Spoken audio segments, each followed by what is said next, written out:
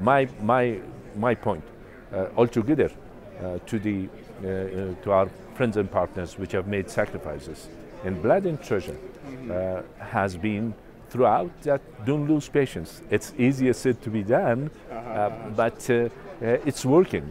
It's working. We all made mistakes in the past 18 years. We shouldn't blame those mistakes on the people of Afghanistan.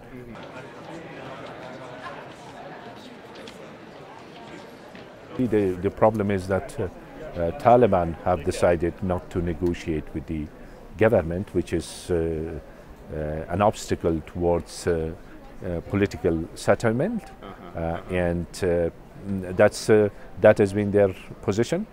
The countries which have some influence over the Taliban, they should use their influence in a better way.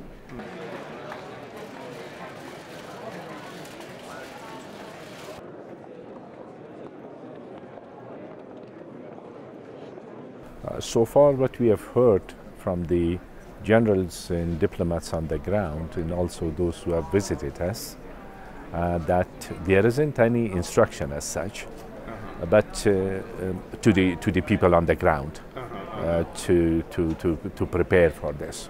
But since the President of the United States has made an announcement, it cannot be taken like for granted. It might come one way or another. At the same time, the commitment of the United States to stay and then support the national institutions until there is peace in the country, that has not changed.